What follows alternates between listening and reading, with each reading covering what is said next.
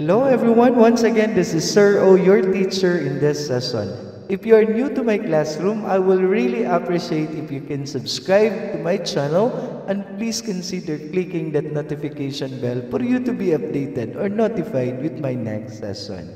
So today, we are going to learn how to find the sum of the terms or the consecutive terms of an arithmetic sequence. Arithmetic sequence?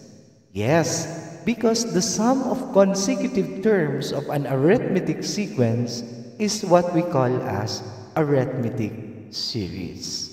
So in this session, there are actually two formulas that I'm going to present to you for arithmetic series. The first formula is this one.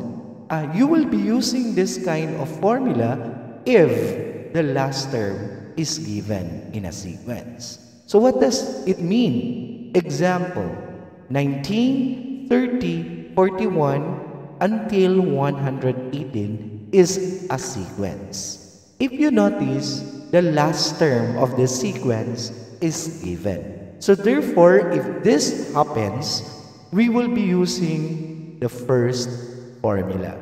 So S sub n is actually the sum of the first n terms of arithmetic sequence.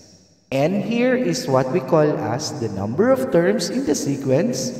A sub 1 is of course first term, and this A sub n is what we call as the last term. So we will be using the second formula if the last term is not given. Again, the last term is not given. Example, we have a sequence 13, 22, 31, 40, and so on and so forth. If you notice, the last term is not given. So we'll make use of this formula. S sub n is of course the same, the sum of the first n terms of arithmetic sequence. And here is what we call as the number of terms in the sequence. A sub 1 is of course our first term. And n, again, this is the number of terms, and b here is what we call as the common difference. So let us now start with our first example. Find the sum of the first 20 terms of the sequence. 6, 12, 18, 24, until 120. Now, the very first thing that you're going to do in a problem like this is of course analyze it very carefully and of course find the given. So the given actually here is our first term is 6 of this sequence. The very first term is 6. Next is the last term is 120, and of course the number of terms is 20. Why? Because we are asked the sum of the first 20 terms. So that is why our n is 20. Now, since the last term of the sequence is given, so we'll make use of the first formula, which is S sub n is equal to n all over 2 multiplied by open quantity A sub 1 plus A sub n close quantity. Now, what we are going to do is we will only replace the variable here or the unknown terms by our given. So replacing them, we have our n is 20 as given, and again our n is 20 all over 2. Our A sub 1 is 6, and our A sub n is 120. So what we are going to do next is we will divide 20 by 2. And what we are going to do with 6 and 120, we will add them as S sub 20 is equal to 20 divided 2 is of course 10. 6 plus 120 is 126. Multiplying 10 times 126, that will give us 1,260 is our answer. Meaning to say, 1,260 is the sum of all the terms from 6 to 120 in this arithmetic sequence. Question number 2. Find the sum of the first 30 terms of the sequence 7, 12, 17, and 22, and so on and so forth. Now again, the very first thing that we're going to do is we will analyze and identify what are the given in the given problem. So the given are, of course, we have a sub 1, our first term is 7. The number of terms is 30. Why?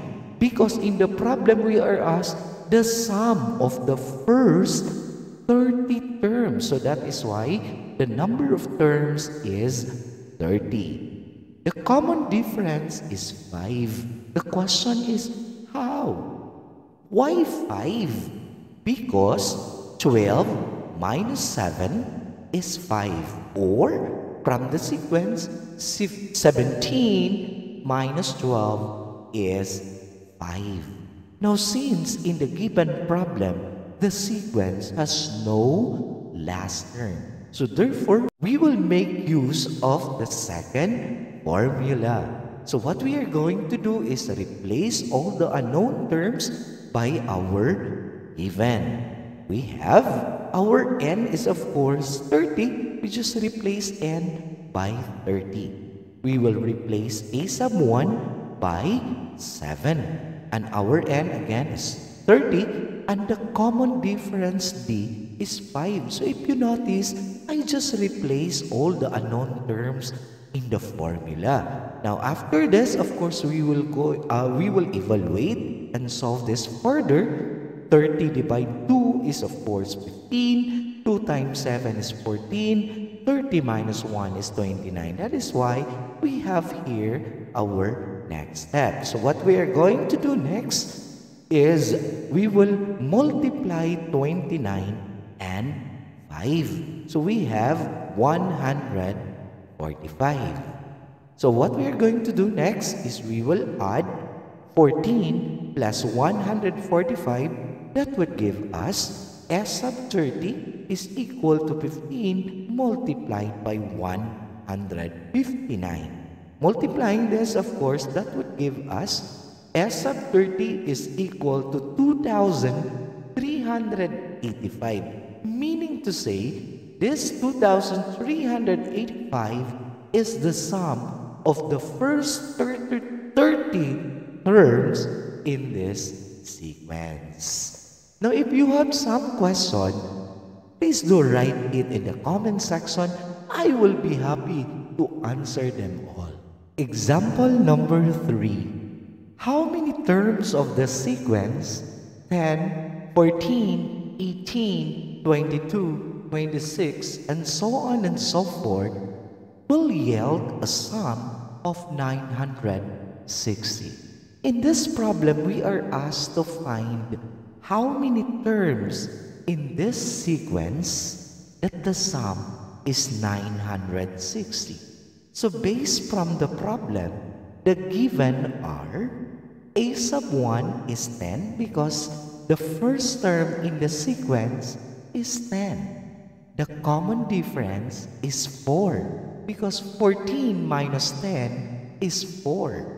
It will yield a sum of 960. So therefore, our S sub n is equal to 960. So based from the sequence, the last term is not given. Therefore, we will make use of the second formula. Substituting what are the given or given from the problem, we have S sub n is 960 because that yield a sum of 960. So 960 we replace S sub n. Our n is unknown because we are asked how many terms are there in this sequence. Our a sub 1 is of course 10. Our n as n unknown. The common difference is 4. So what we are going to do here is we will multiply 2 times 960. After that, we will multiply 2 times 10 and we will distribute 4 to each term inside the parentheses. 4 times -1, and after that, we will multiply 4 times n. That is why we have now an equation. 2 times 960 is of course 1920 is equal to n because we already multiplied 2 by 960. So what is left is n. 2 times 10 is of course 20, and 4 times -1 was -4, and 4 times n is 4n. Now if you notice in this equation, 20 and -4 are similar terms. So what we are going to do is we add them, but since they are of unlike sign, we will subtract them. So we have 1920 is equal to n. For n, 20 minus 4 is 16. So after this, of course, we will distribute now n to each term inside the parentheses.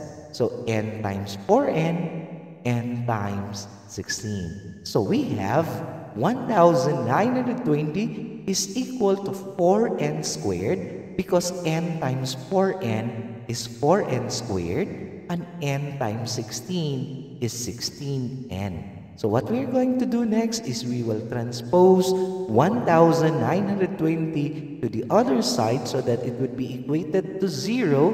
So we have 4n squared plus 16n minus 1920 is equal to 0. Now since in our equation, 4, 16, and -1920 rather is actually divisible by 4. So reducing this one, we have n squared plus 4n minus 480 is equal to 0. Now if you notice, we arrived with a quadratic equation. So what we are going to do here is, of course, we will factor this out as n minus 20 multiplied by n plus 24 is equal to 0. Why? Negative 20 times 24 is negative 480. Negative 20 plus 24, they are unlike sign, so we will subtract them. 24 minus 20 is of course 4. Now after this, we will equate the factors to 0. So we have n minus 20 equals 0, n plus 24 equals 0. So we have n is 20, and n is negative 24 as you transpose them. So if you notice, therefore, so there are 20 terms in this sequence for us to have 960 as the sum. So once again, we need 20 terms in this sequence for us to get 960. So guys, kung nagustuhan niyo po yung ating video tutorial ngayon, paki-like naman po at paki-share na din para yung iba may matutunan din tulad mo. At huwag mo din kalimutan mag-subscribe sa aking channel at paki-click na din ng notification bell para ma-update po kayo sa mga susunod kong mga video. Maraming salamat po.